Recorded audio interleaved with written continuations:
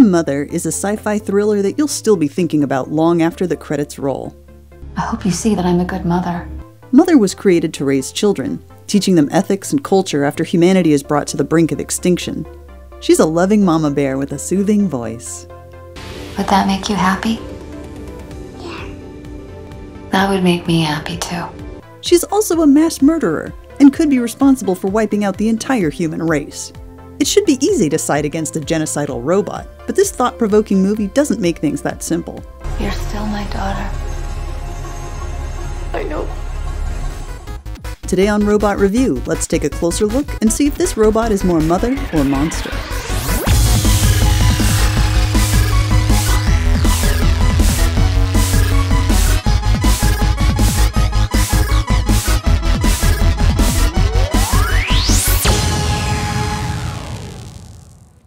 Mother feels like an actual robot with a realistic character design. She was played by a live actor in a suit, and she's got an expressive face, using only a couple lights and lenses.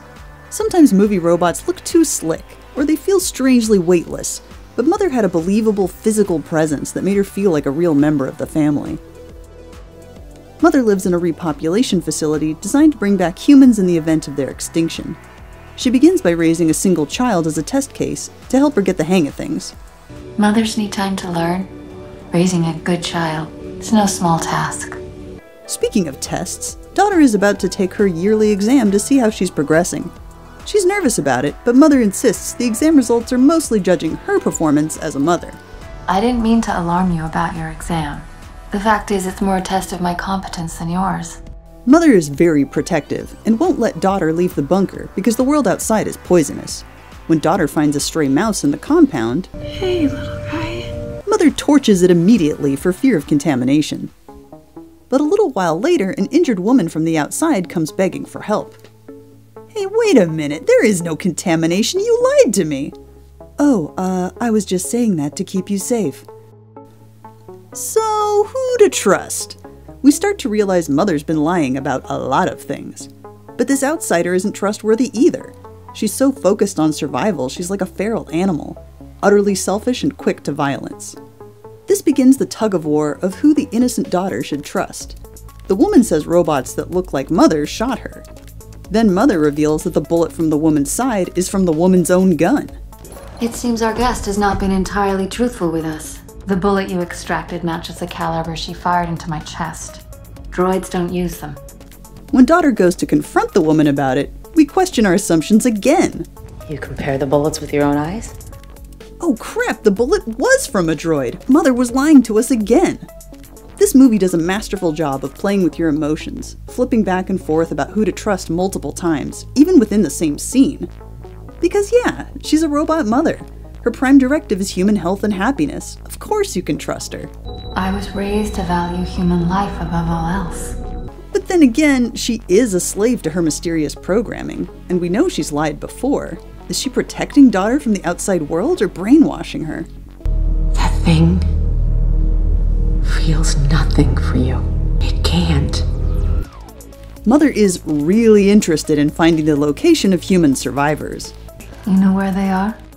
How many of them are still alive? Where are the mines? Is it because she wants to rescue them into her care, or exterminate them like rats? Did she mention any other survivors? We can take them in, daughter. The woman says the droids outside are killing humans on sight. You haven't seen what they've done. You have no idea.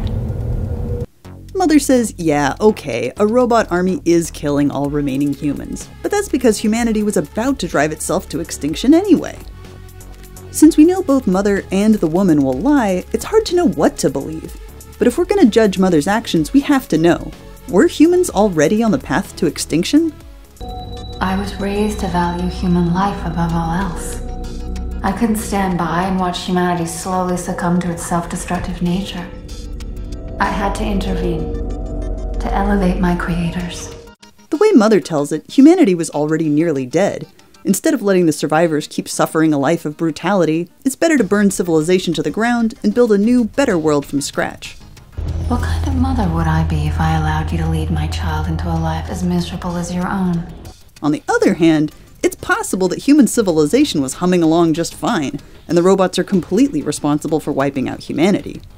The movie never gives a final answer either way, so I'd go with Occam's razor. All other things being equal, the simplest solution is the right one. Mother's prime directive is to protect and uplift humanity, and her actions back this up. It seems unlikely she'd wipe out all humans and then reboot them if they were already doing just fine.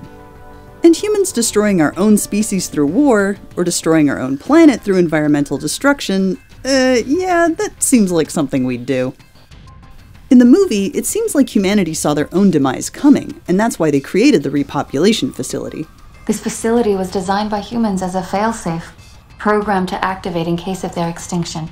Maybe Mother's lying and she created the repopulation facility as part of her master plan. But again, I think the simplest answer is probably the right one.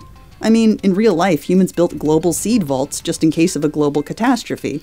If we built seed banks as insurance for plants, we'd definitely do the same thing for the survival of our own species.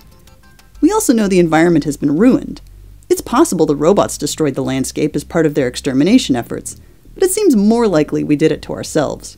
Whether you're talking about real-world headlines or fictional kids' movies, it's just not that hard to imagine that humans would doom ourselves through our own carelessness. So were humans already on the way out? I'm gonna say yes. But hey, there's still a few humans outside. Aren't the survivors worth saving? We never see any outside human colonies, but the woman has. She tricks daughter into escaping with her by saying there's a nice human colony living in the mines. But as soon as she's outside and telling the truth, she has nothing positive to say about the rest of her species. I fled the tunnels years ago. They could still be there. It's the last place you'd want to be. They were doing terrible things to each other. Believe me, it's just us. So this supports Mother's belief that the barbaric survivors aren't worth saving. The woman who is human and knows these people best also thinks surviving humans are irredeemable. Avoid at all costs. And if you want to get meta about it, even the viewer suspects these humans are awful. I mean, did you find it at all hard to believe that humans would treat each other this way? Nearly every movie set in the post-apocalypse assumes that humanity will revert to its cruelest, basest instincts in a culture that runs on violence and slavery. So in the end, the character with the most kind and optimistic view of humans is the robot. She genuinely believes in their potential for goodness. I don't want to be a human. Why is that? They ruined everything. Humans can be wonderful. Whenever Mother expresses personal desire, it's always to do her absolute best to serve humans and make them healthy and happy. She just believes that the brutal dog-eat-dog survivors need to be wiped out in order for this new utopia to thrive. Because if any of the old guard survive, they could infect the thoughts of the new human society into going back to violence and selfishness. I will not tolerate your negative influence undermining my work and compromising my child's judgment. Maybe that was the surface contamination Mother was trying to keep daughter from. A sort of cultural contamination, with this outsider as a living pathogen. Mother wants humanity to thrive, but she wants to make sure that history doesn't repeat itself. She speaks to daughter as if she's a whole new breed of human. You've seen how much of a threat she and her kind can be. You mean my kind? The same species. But you're superior in every way. Because I raised you to be. Why? To make a better human. Smarter. More ethical. Mother wants to reboot humanity with a more ethical society. The question is, what's considered good ethics in this world? What kind of society is Mother trying to make? Since Mother is a robot, it's easy to assume she'd be black and white in her thinking. We'd expect her to indoctrinate daughter with clear, this is good, this is bad propaganda. But rather than being authoritarian, Mother teaches daughter to think for herself and question her assumptions. For instance, she presents daughter with a complex ethical scenario where letting one patient die could save 5 other lives through organ transplant. A utilitarian philosophy would say it's best for the one to die for the good of the many, and that seems like the kind of cold logic a robot would teach. But instead of telling daughter what to think, she asks what daughter thinks. I mean, comp says I should be willing to suffer harm for the benefit of others. And do you agree? When daughter gives her answer, Mother continues to challenge her ideas. We learn that Mother is teaching a variety of philosophical views, not just one. You don't feel that every human has intrinsic value? And an equal right to life and happiness? I did last month when you were teaching Kant.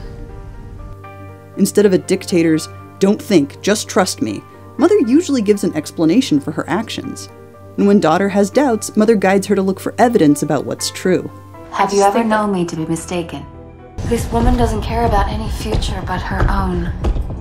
In short, mother is teaching daughter how to think critically and think for herself, not just indoctrinating her on what to think. When daughter takes the all-important exam, some of the questions are ambiguous, like, I often feel misunderstood, or I sometimes think about things too bad to talk about. I had a sense of dread when daughter answers yes to all these statements, assuming mother wouldn't appreciate such honesty. But daughter passes the exam with flying colors, showing she's free to be fully human. More humans will flourish in the new world than ever perished in the old. Your whole life I've taught you to see the bigger picture. Have I failed? So was mother's plan to rebuild a more ethical society worth the cost? Is it possibly sympathetic? If humans were going to die out anyway, I think so. She's trying to build a society that judges a person's morals instead of skin color, that promotes cooperation over selfishness. And she's raising this new society to still be allowed to think for themselves and keep their privacy. So I think there's a shot this society just might work out. Certainly, if I was in daughter's position, I would much rather be raised by mother in the safety of the bunker than scraping for survival in the outside world. If I had to choose the means of humanity's destruction, I'd rather be wiped out by a well-meaning robot army rather than being killed by fellow humans. At least with robots we could blame genocide on faulty programming or their incapacity for empathy. Even if mother is a villain, it's safe to say she meant well. This movie asks, who's the real monster? But goes much deeper than movies like Frankenstein or Hunchback of Notre Dame. Here no character is judged by physical ugliness, they're all judged by their ethics and actions. And it goes deeper than The Terminator or The Matrix, where man creates machine and machine tries to destroy its creator just because it can. In this case, the advanced machine tries to destroy humanity in order to rebuild and improve it. So what do you think? Is mother an evil robot, or a well-meaning character who took a good idea too far? We haven't even talked about where mother got her master plan in the first place. Is she an AI gone wrong, or did humans intentionally program her to reboot civilization this way? Certainly the way mother teaches ethics and independent thinking seems like a curriculum written by a human rather than a robot. But would human creators knowingly design mother to destroy the humans left outside? I'd love to hear your theories. I Am Mother was the coolest robot movie I've seen all year, truly sci-fi at its finest. If you liked I Am Mother, I highly recommend checking out the hidden gem, Moon. It brings up similar themes and messed up twists, but remixed in a completely different story. Check out our spoiler-free review focusing on Gertie, the caretaker robot with a similar role to Mother. Or check out our playlist for more robot review.